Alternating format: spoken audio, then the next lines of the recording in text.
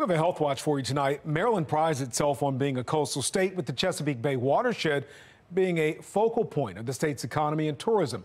But a recent nationwide study shows Maryland has an alarming level of what's known as forever chemicals in the waterways. That's right. Fox 45's Amy Simpson joins us live with what she's learning about them tonight. Amy? Yeah, so over the last 6 to 8 months or so, we've done reports on bacteria concerns specifically related to Baltimore City's waterways and water systems. But this new study is ringing the alarm about another water pollutant found statewide. An unseasonably warm day along the Jones Falls. But in these waters are certain pollutants catching the attention of the Baltimore Harbor Waterkeeper. PFAS is one of those forever chemicals. It's unbreakable.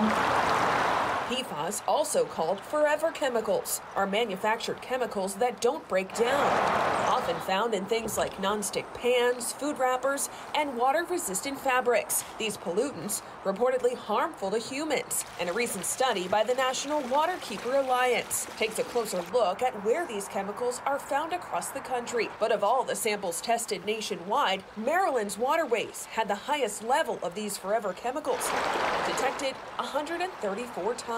We need to do more concerted monitoring to figure out where contamination is happening so that we can fix the problem. Alice Volpitta with Blue Water Baltimore, the harbor's waterkeeper, says her team tested 2 spots along the Jones Falls as part of the study. We decided to do a study upstream and downstream of a fire station in Ruxton.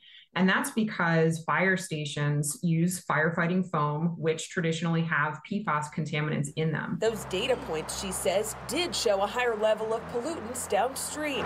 But the city's water samples were far from the most alarming. A look at samples from waterways around Maryland shows the highest level of these forever chemicals detected in Piscataway Creek, under the umbrella of the Potomac Riverkeeper. It's kind of nice to have a waterway in Baltimore City not top the list of, contaminated waterways in Maryland.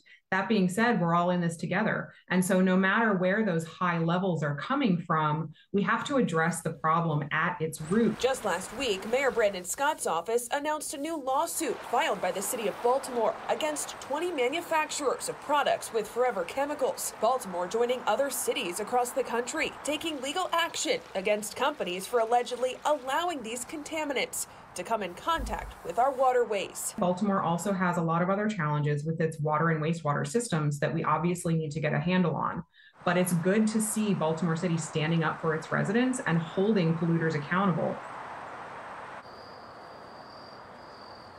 So knowing that just 2 locations in the Jones Falls were tested for forever chemicals here in Baltimore City, I asked Blue Water Baltimore where they would choose to sample next. They said they would sample the water that's flowing into the city's water filtration plants to see exactly what type of pollutants need to be extracted from our drinking water.